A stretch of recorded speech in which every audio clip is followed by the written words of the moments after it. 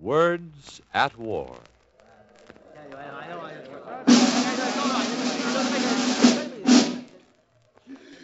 This is Mercurio Salvatore, town cry of the town of Adano, Provincia di Vincina, Mare, Italy. Listen, people of Adano, the Americani have come. Did they bring with them the for freedom and the national bundle? Do you think we will ever forget the car on the road and the voice of the general? But my friends, the general, he doesn't realize how important the carts are to Adano. He doesn't want them. No. But this Maggiore is a friend. Wait. You will see.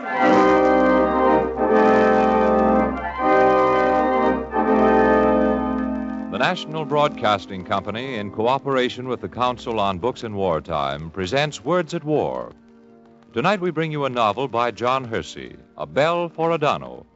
It is about Americans in Italy, thoughtful Americans and Americans not so thoughtful. In particular, it is about one man, an Italian-American named Major Victor Giappolo.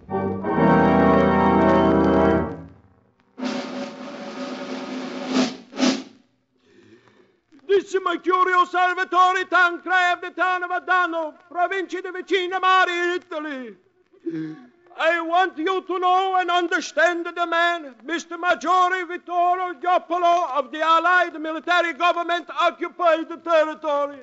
I want you to know that the Americans who have come to the town of Adano are friends of Mercurio Salvatore. The Americans wish you to be your friends. They will change things and help you. If you have complaints, if you got problems, you do not have to be afraid to speak. You can go to the city hall and speak with the Maggiore Giappolo and his assistant, the Sergeant Bird. That's all. I have cried.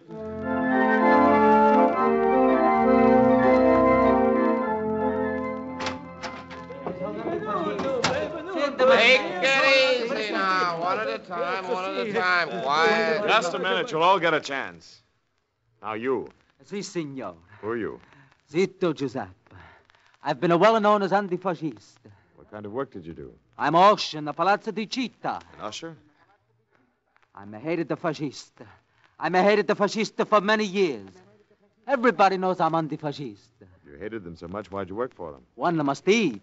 One must make a living. I have 6 bambini. All right, so you were a fascist. Now you'll have to learn to live in a democracy. You'll be my usher. Grazie, signora Maggia. Grazie tanta. Yes, signora Maggia. Tanta grazie. Has it been bad here? Such a bombardment. Such a raid.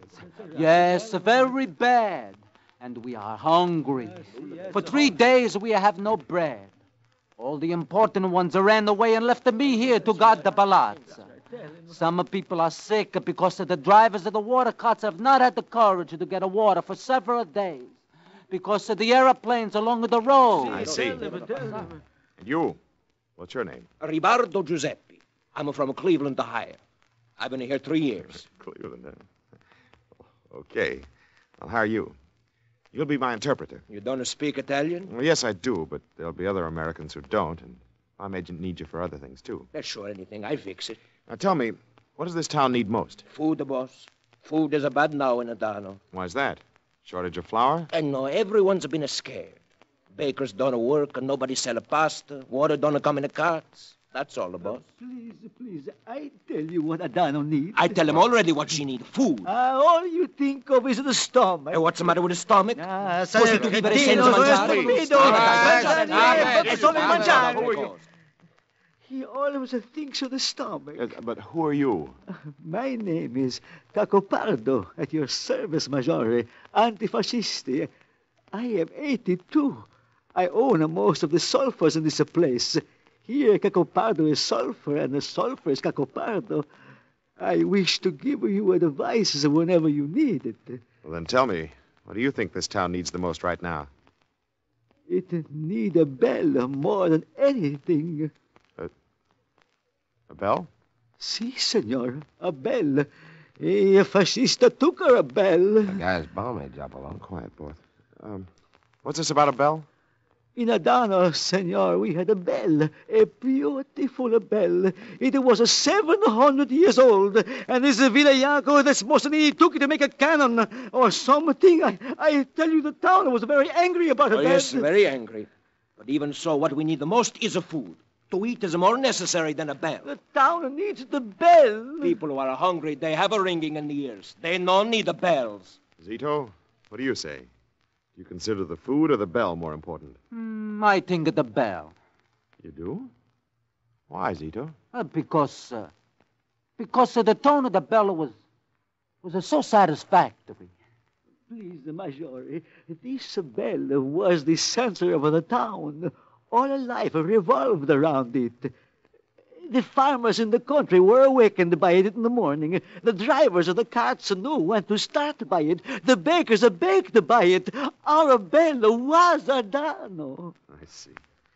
Well, it looks like we'll have to do something about getting another bell, Sergeant Boy. Are you kidding? Well, the bell's important to them. Oh, now, Jopolo, forget about the bell. Get them some food and clean up the streets. But this bell business, it's not practical. It's too sentimental. Maybe so, but the bell is important. The bell must have a good tone. The bell must have a meaning. It should be allowed the bell to tell us when to eat. Okay, all right. Thank you for telling me about the bell. I promise you that I'll do all I can to get another bell. One which will have some meaning, a good tone, and... well, its history will be that it was given to you by the Americans to take the place of the one which was taken away by the fascists to make cannon. Tanta grazie, Major Jopolo. Ah, nuts.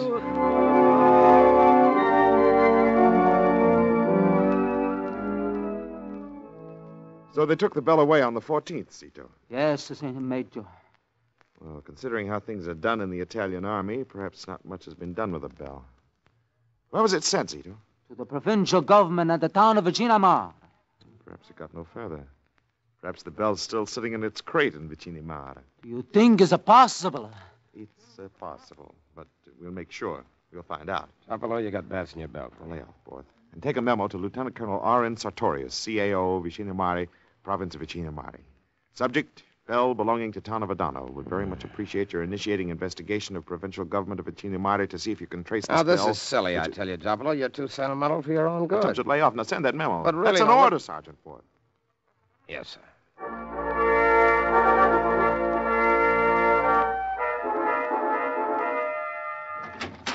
Jopolo, General Marvin's outside in his car, and he wants to see you. General Marvin. Yeah, and he's hopping mad, so you better hurry. What's he sore about this time? I don't know, but you'd better... Hey, look at you in them pants and cocky shirt. If he sees you in those... Well... Hey, you, what do you mean by keeping the general waiting? Yes, sir. Be right out. I hope he doesn't notice them fancy pants.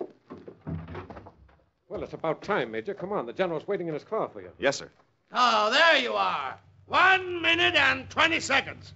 You've been keeping me waiting 1 minute and 20 seconds. You think I have all day to wait for you? Who are you, anyway? Major Jopolo, sir. Senior Civilian Affairs Officer, town of Adano, sir. Well, Major, these Italian carts are holding up our whole invasion. I had to throw one of them off the road. I had to shoot the mule. Now, listen. You keep them out of this blasted town, do you hear? Don't you let another blasted cart come across that blasted bridge back there into this town. What the devil is this town, anyway? Adano, sir. Town of Adano. Adano. Well, keep those blasted broken-down carts out of this town, do you hear me? Yes, sir. I'll take care of that right away. Right away? That's not soon enough for me. Well, sir, I'll go right in and call the MPs and tell them about it. That's not soon enough. By the eternal... Listen, I want action. No more blasted carts. Middleton. Yes, sir? Adano's the name of this town. Remember that, Middleton? Adano. Yes, sir. Driver, do you think I got all day? Let's get out of here.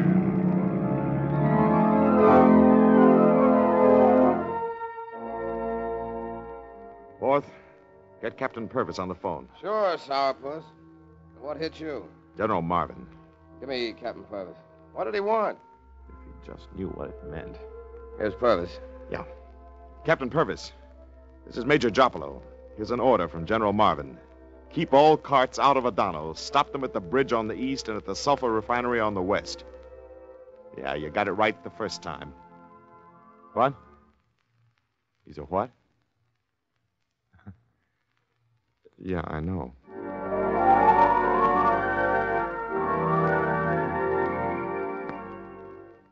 Mr. Maggiore, everyone knows me, Affronti Pietro. Everyone knows how Affronti has talked about the day the Americano would come. Please, come to the point. I wish to tell you about my cart. The wheels used to sing a song when I drove my cart. Do you wish to hear this song, Mr. Maggiore? No, Well, please listen. The Americans are coming here, Signor Affronti. The Americans are very just men. Please. Especially with the... Do not joke with me. The music is stopped. There is no more music. Please, do not shout here. You seem to think that Americans are deaf men. We're not deaf, so don't shout. But the music has stopped. There is no more music. Mr. Maggiore, thank you. Thank you, Mr. Maggiore. You. What is your name? Me? Erba Carlo. What can I do for you? For me? Excuse me. Excuse him, Mr. Maggiore. His head, his tongue is slow to speak. Erba, tell him about the water carts. See. It's about the water carts, Mr. Major. Mr. Major, Yes. The cart. Tell him about your cart, Erba. My cart is big. Outside it's dirty, but inside it's clean. It holds water. My friend drink the water. Yes. Yes, my friend. Tell me some more about the water cart. The thirst, the great thirst. You will not let my cart across the bridge. There is no water in Adano without my cart and the other water cart. Go ahead, there is a thirst in Adano. Since yesterday morning at 11 o'clock, there is a great thirst. It is all because of the bridge and the cart and the proclamation of the matter of being clean. Yes, yes, the proclamation. In one proclamation, Mr. Major, I forgot the number of the proclamation. There are so many. Does the number matter, Mr. Major? No, the number does not matter. Grazie. The proclamation says it's necessary to be clean. It says that people must be cleaned with water, and even the street must be clean. To be clean takes much water. My cart is on the other side of the bridge, Mr. Major. The cleanliness is very important, Erba. We must make Adano the cleanest town in the whole province of Vicina Mar. See, we will do this thing, even if the dirt has piled up since a long time ago. But my cart is on the other side of the bridge. You ever say it may not pass? I think you better think twice, my dear. I think You want General Marvin to break you, you dope? I've made up my mind. Don't do it. Listen, Giapolo, listen to your head, Shut not up. your heart. Okay, it's on your head, brother. Erba, Vasily, Affronti, I'll have the order changed. You may bring your carts into the town. Oh, brother, if the general finds out about that. There never has been a thing like this. The poor should come to the When the people come and take water from my cart to drink for their thirst, I shall say to them, thank you, Mr. Major, my friend. Look, get out of here. You're wasting my time and the time of the people who are waiting outside the door. Fourth, get me Captain Purvis over at the MP building. Boy, are you sticking your neck out. Give me Captain Purvis. I know what I'm doing. Famous last words. Hello, Purvis. Here you are, Giapolo. Purvis, Giapolo, listen. By one sentence, General Marvin destroyed the work of 9 days in this town. I know it may mean a court-martial, but I've decided to countermand his order. I know I'm taking a chance, but I've got to do it. This town's dying. No food can get in if the carts don't come in. The town depends on the carts for water. There isn't any running water here, you know. People will die. I'm not here to kill people. What? What? Oh, wait a minute. What? You'll do what? Listen, Purvis, I order you on my authority to start letting the carts back into the town beginning now. I take absolute and complete responsibility for countermanding General Marvin's order. What's that? Listen, friend, if we never took chances around here, this place would go right on being a fascism. All right, you know what you can do. It's on my responsibility.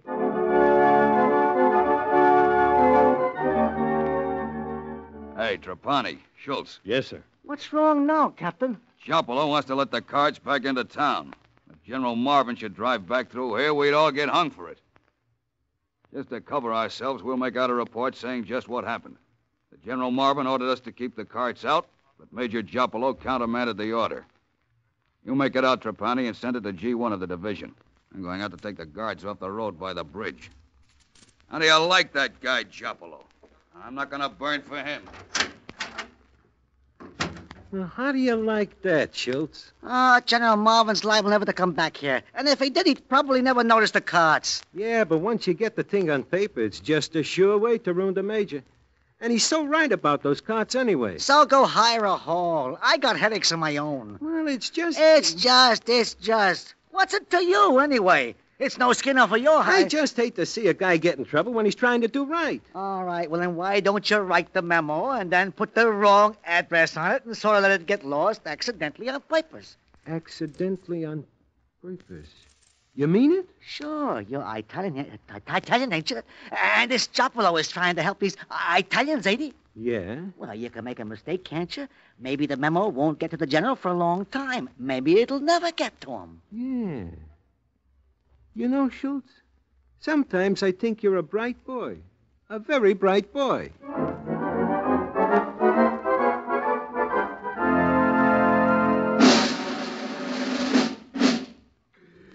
Dice Mercurio Salvatorio town crier. The Mr. Maggiore, Jopolo, is rebuilding our town so we can all eat and drink and sing and be happy.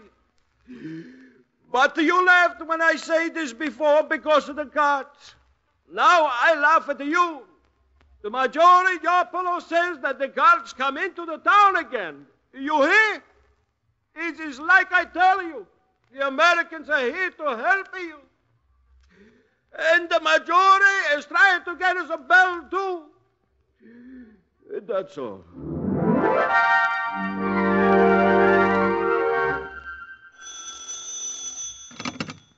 Hello, Jopolo, Amgot. Jopolo, this is Sartorius up at Vinchinamari. Oh, hello, Colonel. About that bell, Yeah? they shipped it off to the Fecarata Artillery Foundry. Oh, I guess it's just a chunk of cannon now. These people down here will be broken-hearted. Well, thanks anyway, Sartorius. Glad to do you a favor, Jopolo, anytime. Say, why don't you try General Wilson in Algiers? Who? Wilson, Quartermaster Depot, Algiers. He's pretty good at getting things. Got some odds and ends for me once or twice. Wait a minute. Bort. Yes, sir? Write down this address. Okay, Sartorius, let's have it. General W.B. Wilson, General W.B. Wilson. Quartermaster Depot, Quartermaster Depot. Algiers. Algeria. You got that, Bort? Yeah. Thanks, Sartorius. Anytime. Yeah, well, bye. Bort, I want you to get a letter off to I Wilson. know.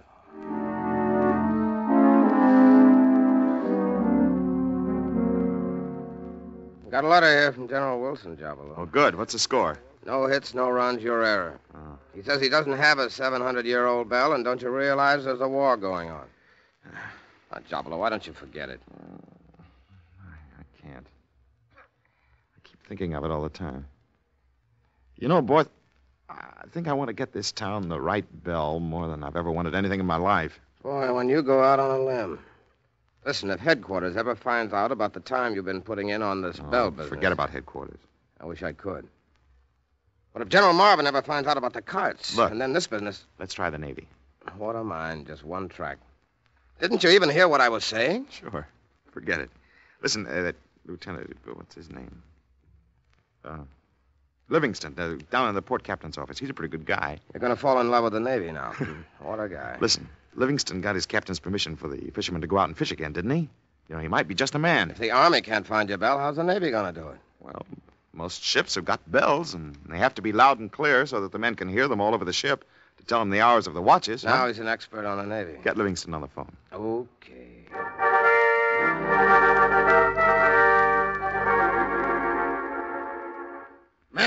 Memos, always something wrong. Can't they write about things being right?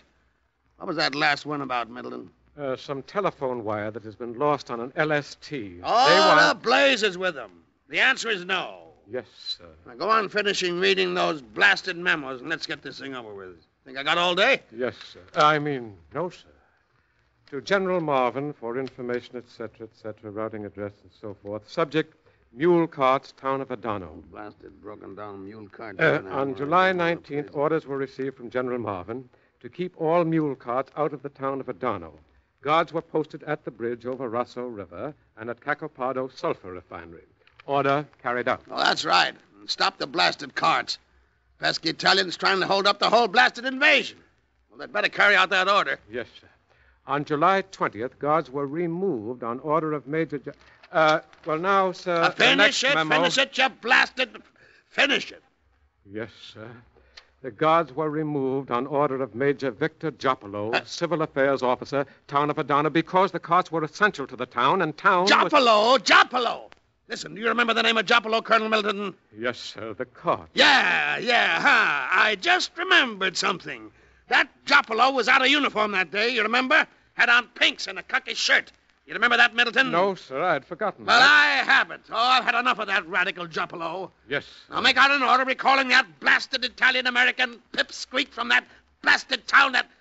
What's the name of it? Adano, sir. Well, order him to report back to Algiers for reassignment. Make out a separate report to Algiers explaining why. I'll fix that blasted little baby and get it off today, too, understand? None of your blasted delays now. Do you hear me, Middleton? Yes, sir. All right.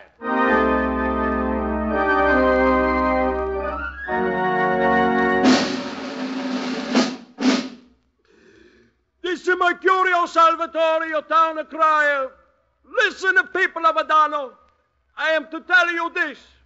A committee has been formed which has in turn made up of plans for a party. A party to honor the good Mr. Maggiore Victor Giapolo for the wonderful things he has done in rebuilding our town. Yes, this town, Adano, is much better off since the Americans have come. And there will be a bell, too.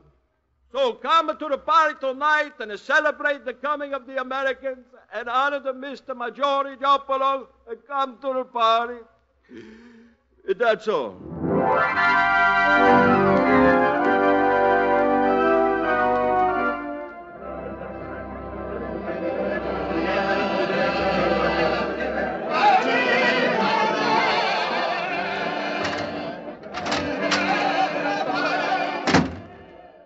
Boy, they told me you were in here and that you're acting like a crazy man.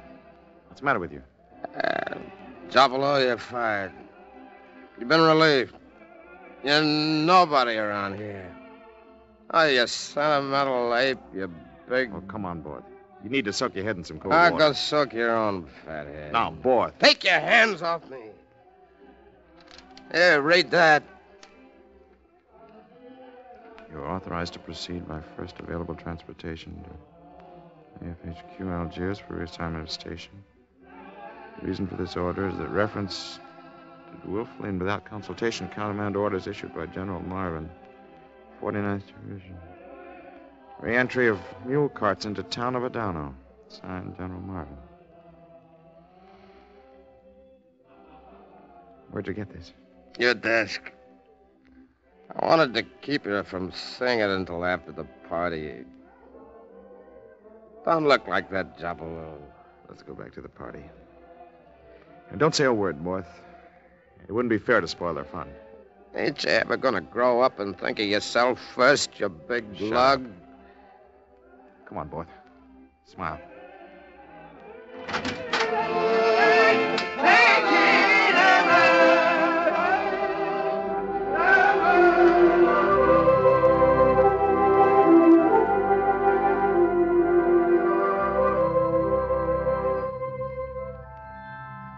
That was a great party, boy. I'll never forget it. Yes, sir. You ready, sir? Yeah? Papers all arranged. You called for a jeep. Yes, sir. It's better to go this way in the morning, boy. I don't want to say goodbye to anyone. I don't know whether I could. I'm sorry I got lit last night, Major. My intentions were good. I mean, I wanted you to have a good time at the party. I don't know. Borth, try to help whoever takes my place do a good job in Adano. Adano needs you, Major. It's too late to talk about that. I wonder how Marvin ever found out about the carts. Oh, one of his staff must have driven through or something. Yeah, I guess so. Listen, Borth, keep after Livingston. About the bell, you mean? Yeah. It should be a loud bell with a tone to it, with a history to it. It should stand for the things I believe in. The boys are building a new scaffolding for it, Major. It'll be ready for it when it comes. Tell the guy that takes my place that I wanted them to be happy here. I wanted all of them to have as much as they could of what they wanted, without hurting anyone else. That's what I wanted in Adano. I'll tell him, Major. Well, let's go. The Jeep's here. So long, boy. So long, Chopper. Let's go, driver. Yes, sir.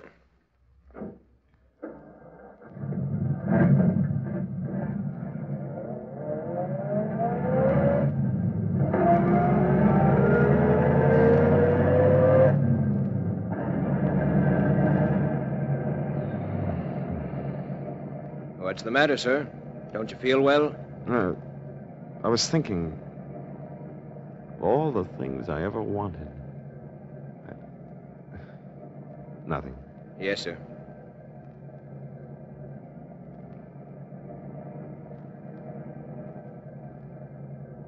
Driver, stop a minute, will you, please? Yes, sir.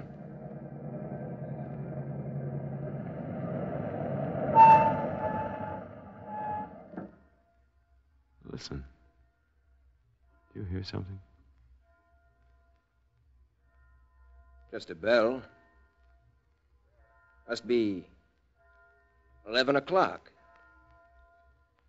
Yes. Just a bell. Just a bell.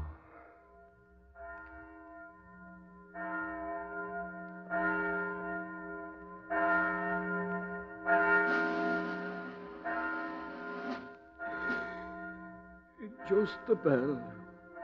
Mr. Maggiore Victor Gioppola, USA, was a good man. That is the whole reason why I have told you everything that is happening. America is on its way to Europe. There will be a few Americans who do not understand us.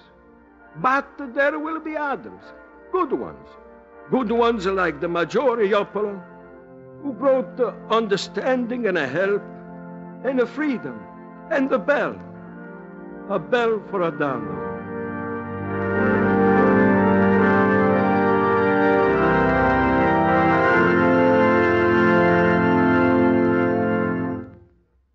As the 42nd program of the Words at War series, we have presented A Bell for Adano by John Hersey, the book which has just been awarded by the Council on Books in Wartime the rare designation of imperative, and which is to be made into a motion picture by 20th Century Fox. The radio adaptation was made by Lawrence Mencken. Barry Kroger played Major Giopolo, and Daniel Acco played Mercurio, the town crier. Others in the cast included Myron McCormick, Alan Drake, James Van Dyke, Rolf Sedan, Jackson Beck, John Alessino, Nino Ruggieri, and Tommy Nello. The music was arranged and played by William Meader, and the entire production was under the direction of Anton M. Leader.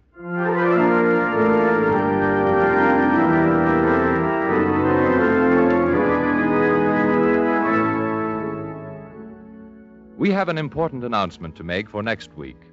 On the night of February 22nd, the National Broadcasting Company and its affiliated independent stations broadcast an outstanding program on this Words at War series, a program called Assignment USA.